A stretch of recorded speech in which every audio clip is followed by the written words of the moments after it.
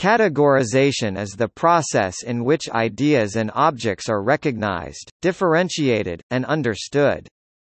Categorization implies that objects are grouped into categories, usually for some specific purpose.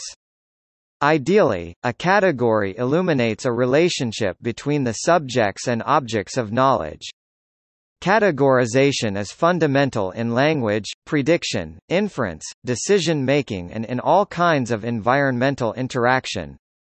It is indicated that categorization plays a major role in computer programming. There are many categorization theories and techniques.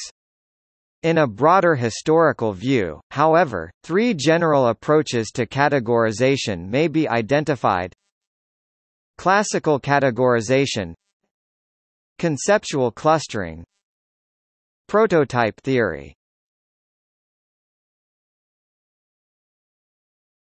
Topic: The classical view. Classical categorization first appears in the context of Western philosophy in the work of Plato, who, in his Statesman Dialogue, introduces the approach of grouping objects based on their similar properties.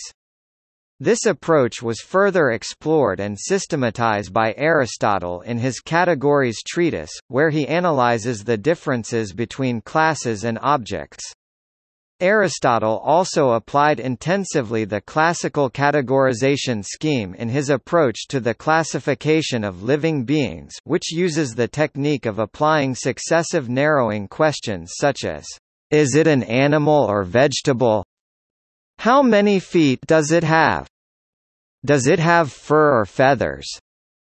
Can it fly?" establishing this way the basis for natural taxonomy. The classical Aristotelian view claims that categories are discrete entities characterized by a set of properties which are shared by their members. In analytic philosophy, these properties are assumed to establish the conditions which are both necessary and sufficient conditions to capture meaning. According to the classical view, categories should be clearly defined, mutually exclusive and collectively exhaustive.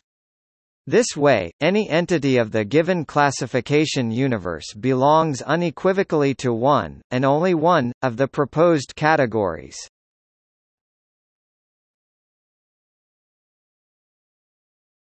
Topic: Conceptual clustering.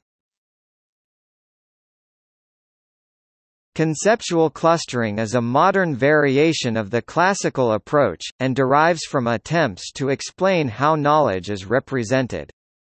In this approach, classes, clusters or entities are generated by first formulating their conceptual descriptions and then classifying the entities according to the descriptions. Conceptual clustering developed mainly during the 1980s, as a machine paradigm for unsupervised learning. It is distinguished from ordinary data clustering by generating a concept description for each generated category. Categorization tasks in which category labels are provided to the learner for certain objects are referred to as supervised classification, supervised learning, or concept learning. Categorization tasks in which no labels are supplied are referred to as unsupervised classification, unsupervised learning, or data clustering. The task of supervised classification involves extracting information from the labeled examples that allows accurate prediction of class labels of future examples. This may involve the abstraction of a rule or concept relating observed object features to category labels, or it may not involve abstraction, e.g., exemplar models. The task of clustering involves recognizing inherent structure in a data set and grouping objects together by similarity into classes. It is thus a process of generating a classification structure. Conceptual clustering is closely related to fuzzy set theory, in which objects may belong to one or more groups, in varying degrees of fitness.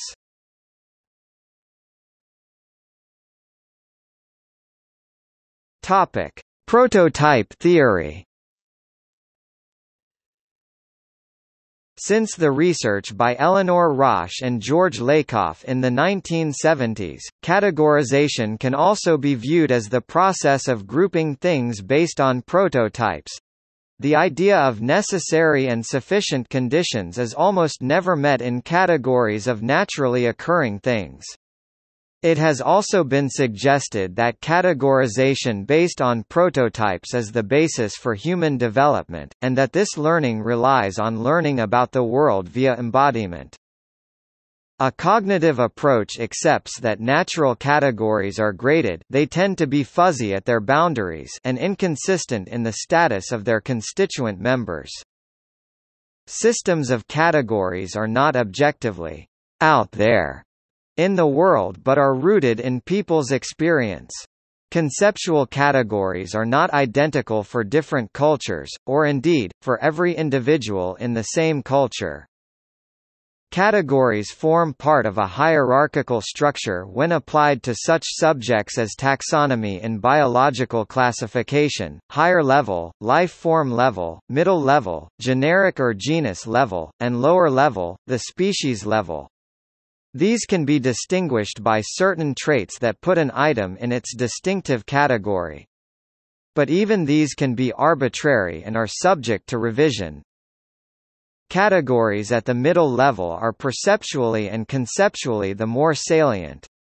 The generic level of a category tends to elicit the most responses and richest images and seems to be the psychologically basic level. Typical taxonomies in zoology, for example, exhibit categorization at the embodied level, with similarities leading to formulation of higher categories, and differences leading to differentiation within categories.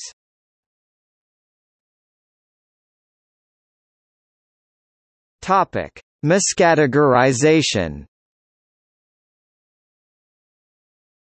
Miscategorization can be a logical fallacy in which diverse and dissimilar objects, concepts, entities, etc. are grouped together based upon illogical common denominators, or common denominators that virtually any concept, object or entity have in common.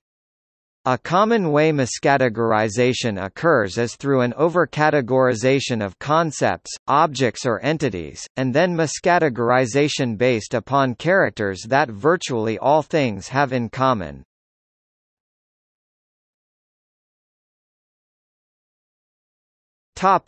See also: Categorical perception, Library classification, Multi-label classification, Pattern recognition, Statistical classification, Symbol grounding problem, Characterization, mathematics.